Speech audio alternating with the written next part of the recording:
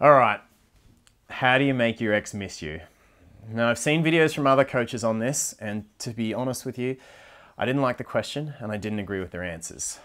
Games and manipulation. Show up with another guy. Have great post-breakup sex. Be intentionally mysterious. I don't coach any of that. But then I realized something. What I coach is going to make your ex miss you more than any games or strategy ever could. So in this video, I'm talking about how to make your ex miss you for all the right reasons. I'll see you around the corner.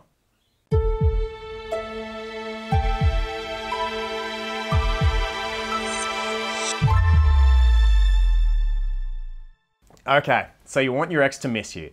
Now this is a completely normal reaction to a breakup. I think we all have this, and we all, especially when our heart is broken, we want our ex to miss us and to feel some of the same pain that we're going through.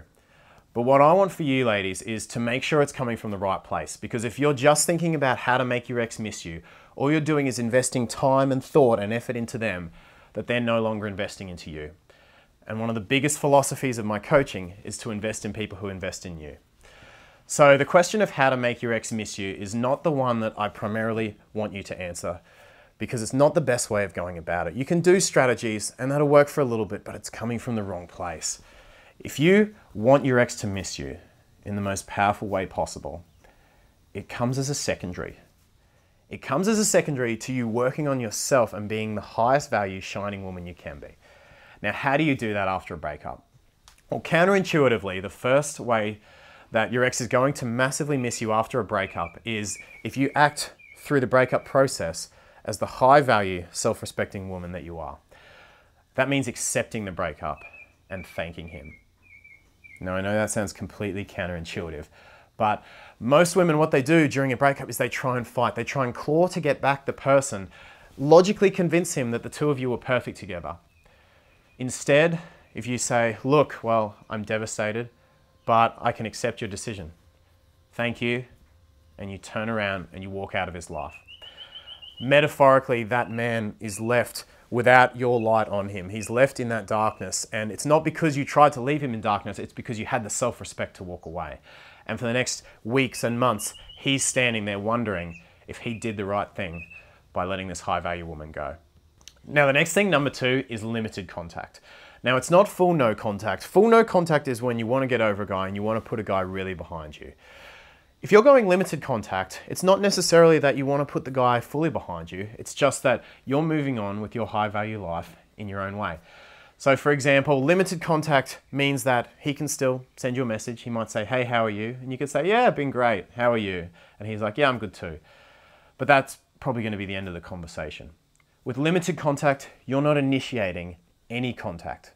You're letting him come to you. You're polite and respectful when he does, but you're also not pushing the conversations forward when he does. Now, you've already walked away in a high value way, and you've showed him that even though you were devastated, that you're not going to force yourself or need to be with someone who doesn't want to be with you.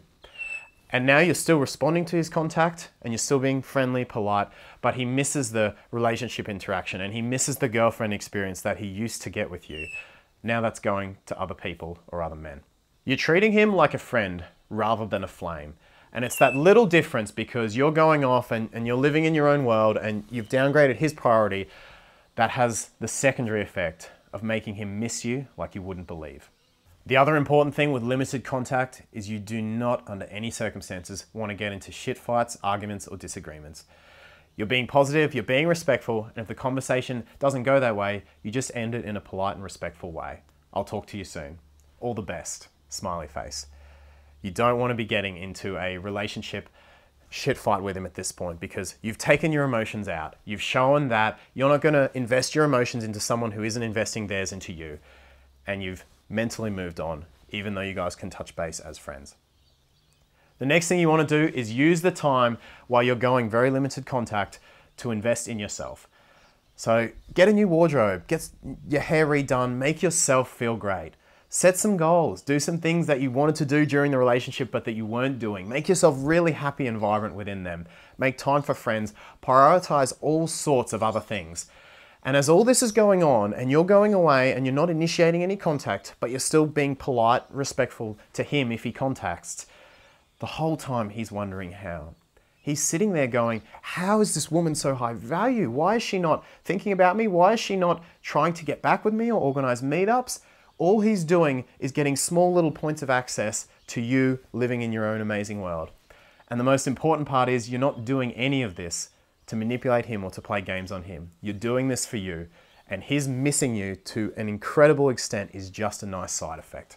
The most important thing here, guys, and this is the final point, is that he has to find out about all these positive changes and wonder about them without your input. So limited contact could become no contact if he doesn't initiate for a while. But I promise you, if you walk away in a high value way and you go away and focus on yourself, he's going to wonder about you, and eventually he will contact.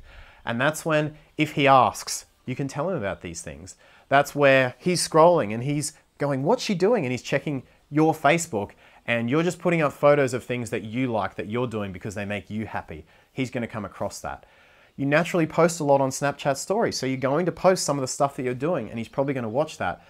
But you're not going to send him Snapchats intentionally just to get a reaction. You're not going to put photos on Facebook with another guy just to make him jealous.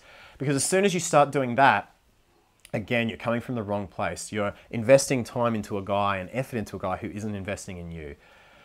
The high value woman does things for her own reasons because she wants to do them. And that's the way the guy is going to osmotically and naturally find out about those changes, because he's going to wonder. Now, if you want to get back with him, and if that's your goal, and you may not want to 3 months down the line by the time you've grown yourself, but if that is your goal, eventually you can respond to his contact and say, sure, let's catch up, I'd love a drink. Or maybe you don't want to get back with him at all. Maybe you just came to this video wanting to make him miss you.